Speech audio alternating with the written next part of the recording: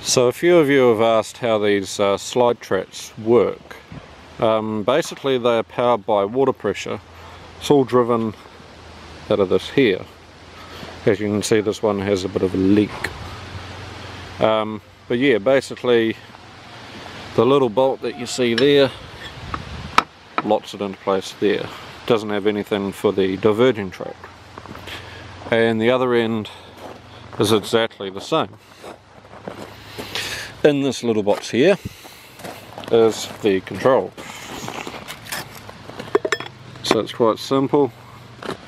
That way is for the loop and the other way is for the main. So if we throw this,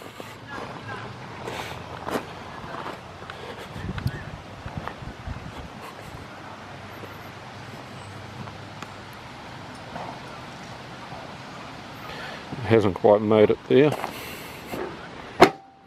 Give it a little kick and make sure that bolt locks in.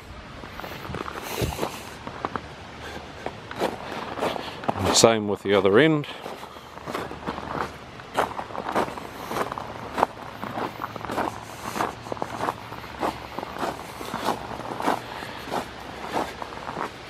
Hasn't quite made it over.